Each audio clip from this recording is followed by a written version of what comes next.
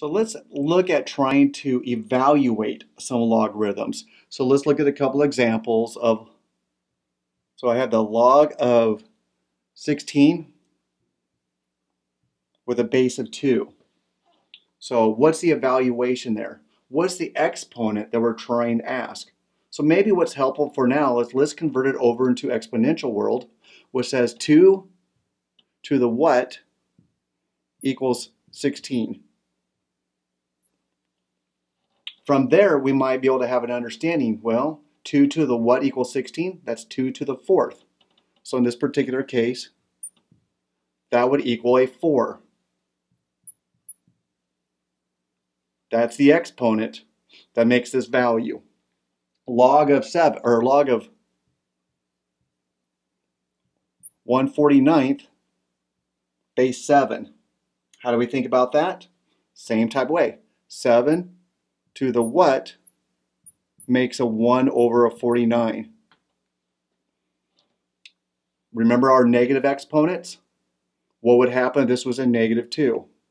7 to the -2 makes it 1/7 squared, which is 1/49.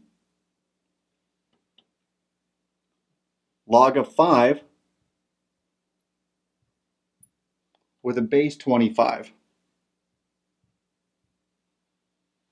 Let's rewrite that in exponential world. Again, we're looking for the exponent that makes this true. So that would be 25 as my base. To the what equals a 5. 25 to the negative. Let's see what that would be. 25, half of that. 25 to the 1/2.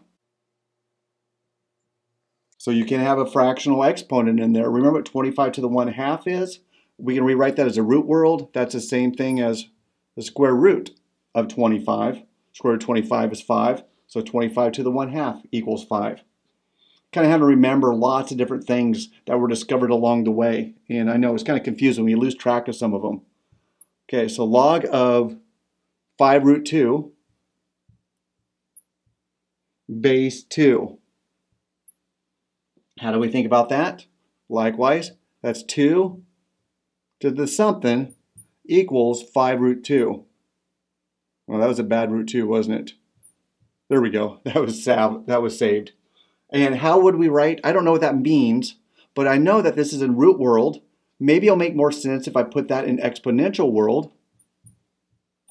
How do you write 5√2 in exponential world? That's 2 to the 1/5. So 2 to the what equals 2 to the 1/5? Well, that appears to be a 1/5. So log of 5√2 base 2 equals 1/5. Feeling all right?